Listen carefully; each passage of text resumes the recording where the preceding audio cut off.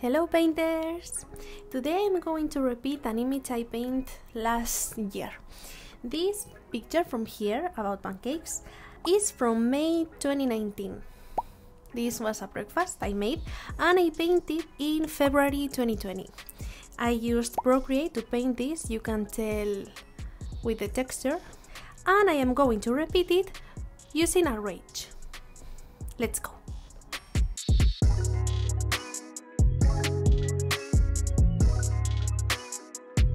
I'm going to use a lime green, maybe, because this image is super warm. This is like brown, orange, dark red, color red. Only these leaves are green. So, and because I want to save time, I am going to trace. Maybe with a dark blue, for example. Using straight lines, bold shapes.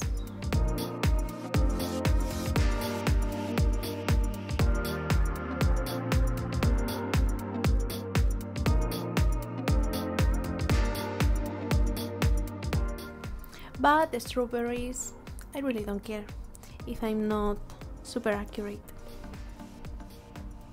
I can see some leaves here.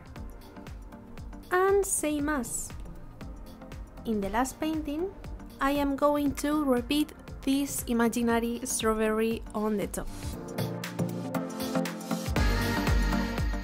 And then, if you focus here, the plate is more or less at the same height than the pancake, and I don't like that. So I am going to make the pancake a bit higher, a bit more thick, and the plate a bit lower. And I'm not going to draw this little detail from here because I am going to leave it for the end. But I do want to trace the shadows too. Do you see this? Let me erase.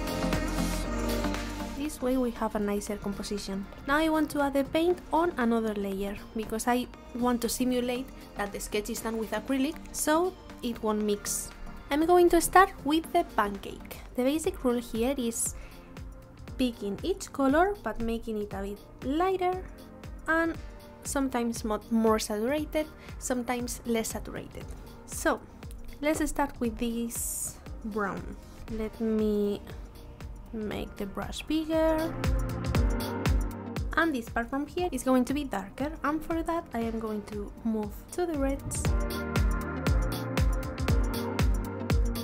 and also a bit darker. Enough contrast, right? If you focus here, we have this bottom part here a bit lighter than the middle part. And just a pinch, and with this I can make some texture, but just a bit. The most texture is going to be in the front part because it's where the light is hitting. So the texture is visible here. This part is shadowed, so we see a lot less information here. And also with darker parts. This orange from here. And just below the lightest color here, we have a saturated red. This is another way to add details without over detailing the piece. And now here we have the darkest part of the pancakes. This part from here, but I don't want to use black.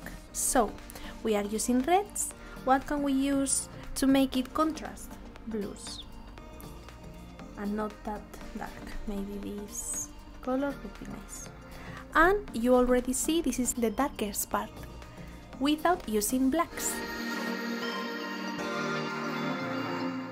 Okay, and the top part is going to be less chromatic because the light isn't hitting here. So how can we do this without adding gray? Adding the complementary colors. For example, we are using here. Let me grab the chromatic circle again. If we are painting red, browns, these colors from here. To make them less saturated, less chromatic, we have to add the complementary colors. We are going to avoid using greens because we don't want the food to look like it's moldy, but we can use blues and violets. So let's do this. Instead of using gray, we are going to use some purple, for example, and some blue. Of course, they have to be subtle. And of course, we have to stay close to the gray, because if not, they are going to stand out too much, and we don't want that. But it's going to be more chromatic still than adding some random grays. Some texture, not much, and it's okay. Let's make the shadow of the imaginary strawberry. And now I am going to do the same in the other pancake, but this is our main pancake, so we don't want to detail the second one as much as the first one. And again, I am going to use this blue for this super dark part here, in these super dark parts too, and again here. The first time I painted this, I was a bit afraid of the blacks, so if you can tell here, I just inserted another strawberry, same as here, but this is just because I didn't want to use black. So now I don't have this fear. I am going to use just my tricks not to use black, and not because using black is bad, but I don't like using too dark colors in my paintings. I like to make them more chromatic. I prefer using this violet that will do as black, but this is exactly the same as in real life. For example, I'm using this violet as if it was a black paint, same as I would use this purple. This is the Diox purple. It's so intense that if you only use this paint straight from the tube in the painting, it's going to look like black.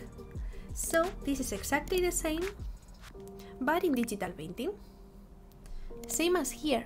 If we use just a grayish brown to make the shadow, this is just too similar, and you wouldn't tell exactly where one thing starts on the other ends. Okay, and now I'm going to paint the chocolate.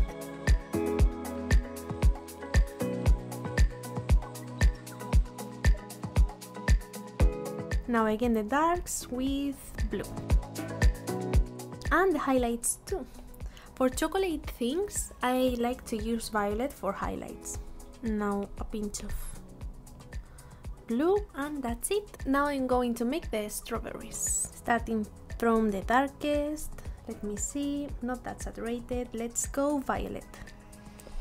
Here. Why violet? Let's pick the chromatic circle again. We are painting reds. So, if we want to go darker, we can use violets, blues, something like that. And if we want to go lighter, we can use orange. That's what we are going to do here. So, shadows with violets.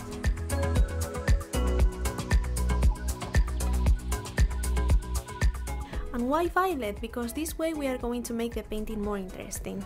Have you seen that we have used some violets here, some violets here, and now if we go to two violets again with the strawberries, the painting is going to look nicer.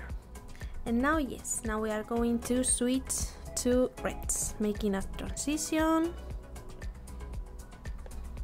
Rough. We don't want to make too much detail on this. So we started on violets and now we are switching to orange. We started on violets and we are switching to orange. This way the red objects will be more interesting.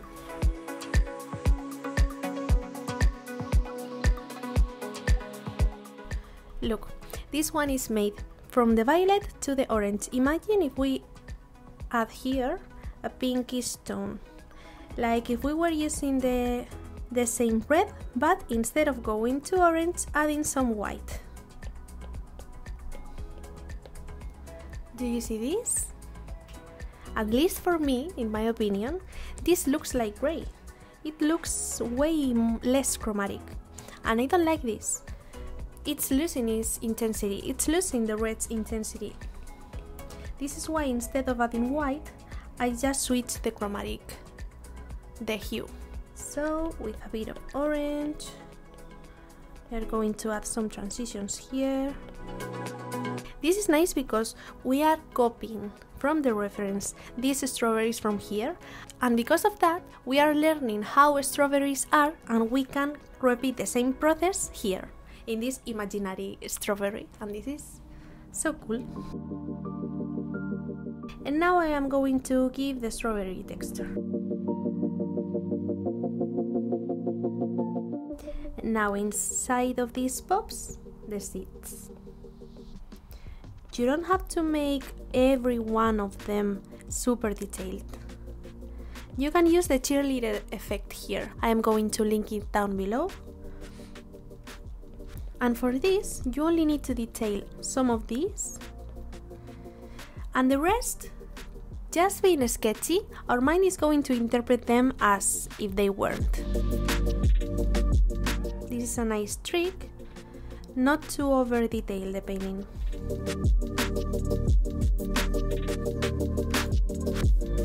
And now the last part here is the highlights. These are cool highlights. These are like pinkish, bluish. Instead of using just violet, why not pure blue? The coolest blue. Just copying where the highlights are. And same here, we can imagine, and some white. And now the rest, instead of just repeating the same blue, we are going to use less chromatic blue. We are going to do maybe this one. And now before making the leaves, we are going to do the background and the plate, because I want to cover the green. If I do the greens now, the leaves now, I won't have anything to contrast with. So I will use, for example,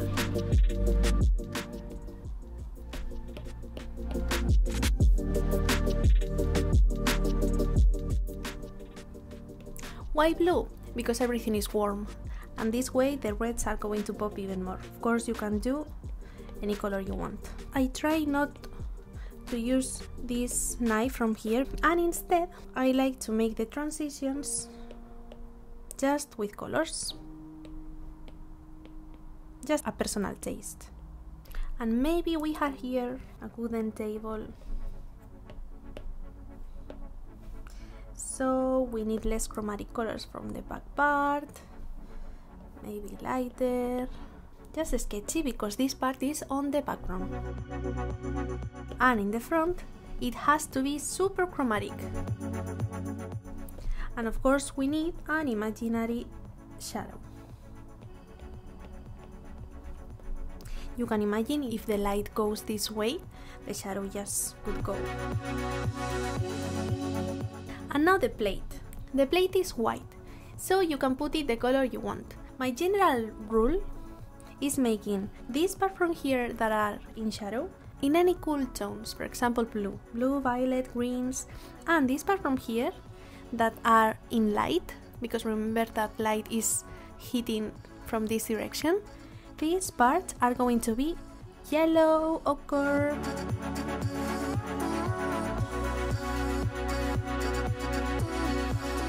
And this violet is because we have here a nice red reflection from the strawberries that we are going to paint. But not red, just subtle here again. And here we have the shadow of the plate. That is going to be some turquoise.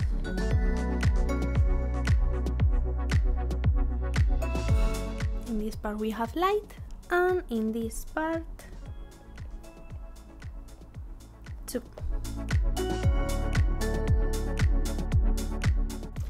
And for the backgrounds, why I don't like using just another layer. For example, imagine we are painting this gray and make it everything and then paint on top. because look, if you see here, we can see the texture of the layer that is below through the layer that is on top.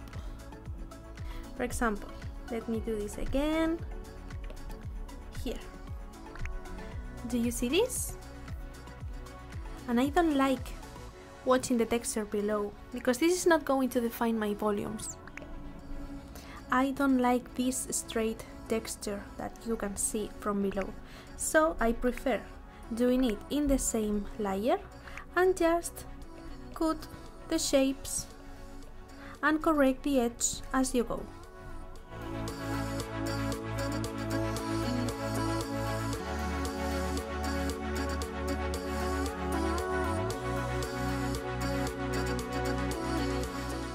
And now for the leaves, I am going to use again green,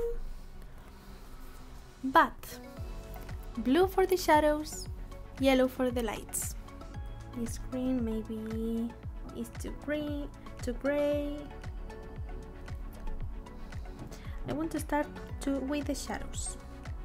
Instead of using this sap green from here, I am going to use some blue. Yep.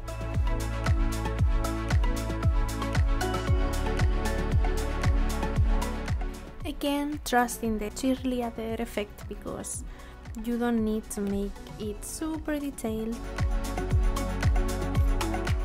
And one thing we don't have to forget is this reddish tone we have here reflected on the leaf. Now for the finishing parts, maybe we have here some, I don't know, part of the plate reflecting in the, maybe we can add here some yellow to make it contrast a bit more. We can add another layer to add some airbrush here, and with some pure white. As always, I think I prefer them vertical. Maybe some here. And I think I am going to paint the plate detail. Some blue coming from here.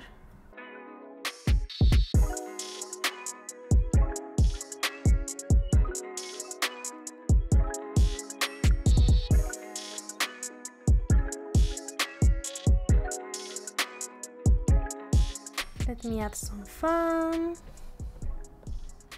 Like if the background was eating the painting. Because you can see we have a lot of teal, a lot of violet everywhere. So I am going to just make some final fun lines. And with the violet too, until you think you are ruining the painting, and then you stop. So this is it. Fun aspects of this painting. We have some nice violets making this part less saturated. We have a rainbowish white plate. We have some nice blue highlights for the chocolate part and the berries. We have a nice background, more intense and more chromatic than this one. And we added a new strawberry. So this is our before and this is our after. This is February 2020 and this is August, almost September 2021. What do I prefer? I think I prefer this one. No, I prefer this one because it's more detailed, you can see the leaves clearly, there are not only random brush strokes. Here you almost cannot see. What's this? But this is another style. I like this too. I don't know, this feels more oily, more traditional. This feels more digital. This feels more illustration. And this feels more painting. I don't know. What do you think? Let me know in the comments. Oh, and I will link this amazing color wheel in the description down below. I hope to see you in the next video.